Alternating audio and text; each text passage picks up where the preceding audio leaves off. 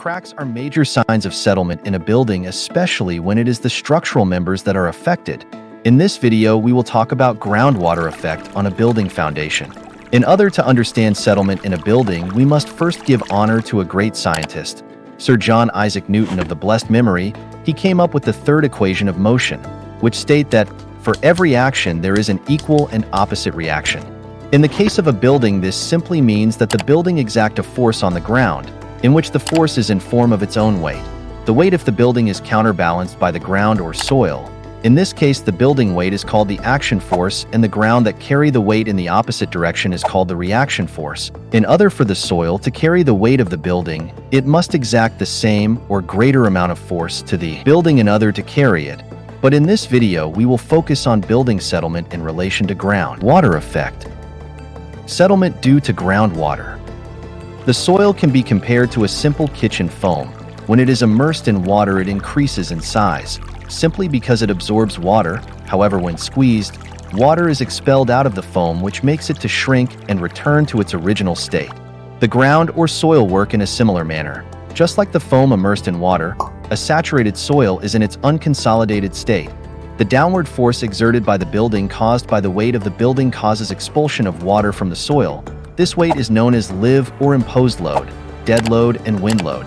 Therefore, all this causes the soil to shrink. This process is called consolidation of the soil. Effect of settlement on a building. The process of consolidation may not occur immediately the structure is erected. Instead, it takes a long period of time, which involves years. Over time, as the building is used, there is gradual settlement in the foundation of the building. The building weight to the ground is in form of live load, dead load, and wind load. Settlement occur when there is uneven distribution of all the building weight to the foundation. Just like the kitchen foam illustration stated before, in a saturated soil, there will be more expulsion of water from the ground from places with more load application than places with lower load application. This process is called differential settlement. This difference in load application causes the cracks on the building. This process of settlement can be seen physically on site as sinking. It can be observed that the side of the building undergoing settlement is sinking into the ground. It can also be viewed as tilting sideways from afar.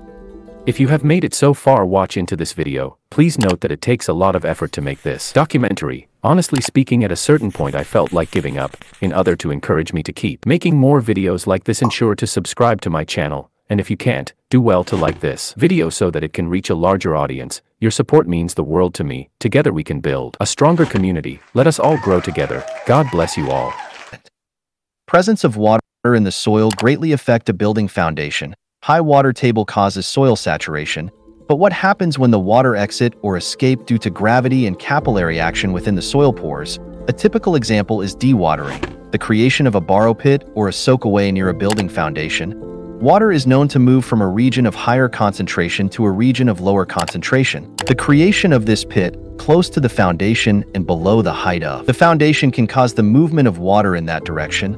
Therefore, below the building foundation, the water in the saturated soil will move to the direction of the pit and into the pit, the point or area where the soil in the building foundation exit from is likely to have greater settlement.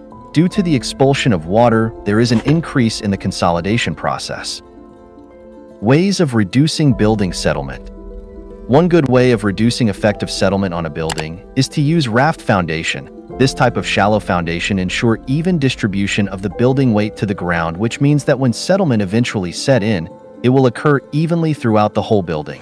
Another method will be dewatering the groundwater by creating a pit before the building construction. Like discussed previously, that water tend to move from a region of higher concentration to a region of lower concentration.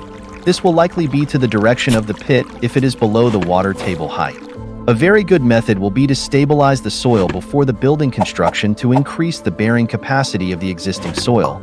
This method is expensive and can take time for the soil to reach its optimum strength. Another method is the introduction of piles into the ground. This will ensure that the weight of the building goes beyond the water table and straight to a good ground-bearing strata that can carry the weight of the whole building. Although this method is very expensive, it is very efficient.